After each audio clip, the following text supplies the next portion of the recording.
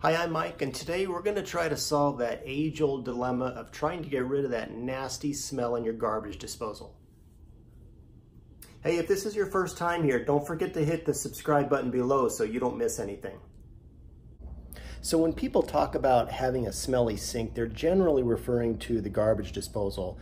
And that's because you get all kinds of food that goes down there and it gets chopped up into little pieces in areas that water can't reach, and it starts to decay and it smells.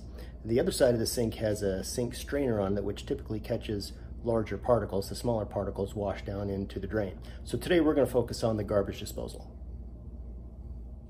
So we're going to do a two-step process here to get rid of this smell. The first thing I'm going to do is pull out this retainer here, and you can see a lot of stuff on the underside of some of these. This one is pretty clean, but I don't know that if you can see around this rim here, but that is pretty nasty. So that needs to be cleaned out where this rubber retainer sits. And also down inside the disposal, even though I just ran it, there's food particles still down in there. So the disposal doesn't get everything out. So what we're going to do first, and by the way, this disposal drains great. There's no problems and no issues with that. So make sure your disposal drains properly and does not back up. So the first thing we're going to do is throw some ice down there, and you want to fill that whole thing up.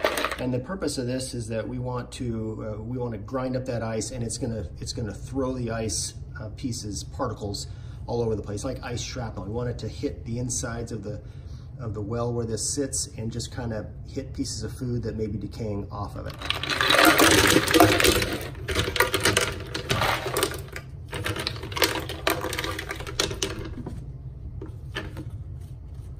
Okay, that is overfilled. I got it down in there, so let's hit it.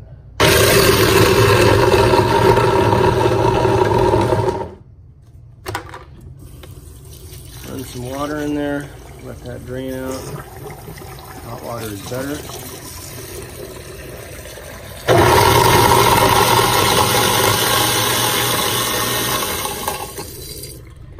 And just because I have more ice, I'm going to do it again. It does not hurt. That's filled up pretty much again. Snap this down into place and hit it.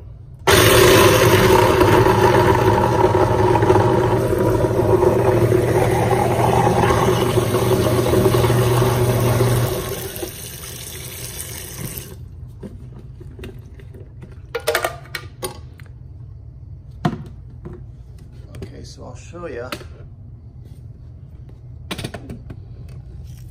That looks awfully clean already. All right, the next step, we're going to use the old elementary school combination of baking soda and vinegar. And just like the days when you used to make volcanoes or pop corks off of bottles with this stuff, it works here too.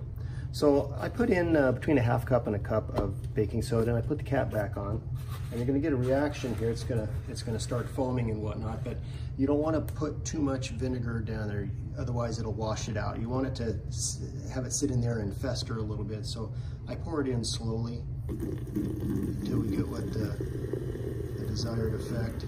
I can hear it foaming.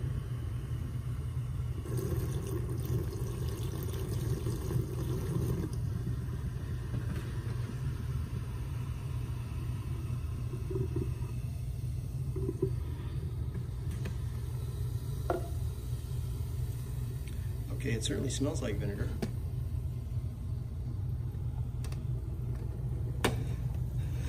Let's wash that out.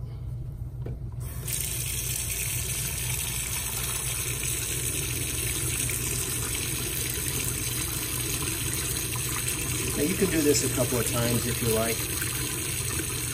And even the last step, if you want to get rid of the vinegar smell, there's commercial sanitizers you can drop in there. They're little pellets, and it gives you a citrus scent when it's all done. So when that's all finished up, You can either do it again if you're not satisfied with it, or wait and see if it works in a while and try that whole process again, but generally that's been very successful. Okay, so there you have a couple of steps to help you get rid of that nasty garbage disposal smell. It doesn't work in all cases, but it does work in many cases. Good luck to you, and if you have any comments, just leave them below and I'll get back to you.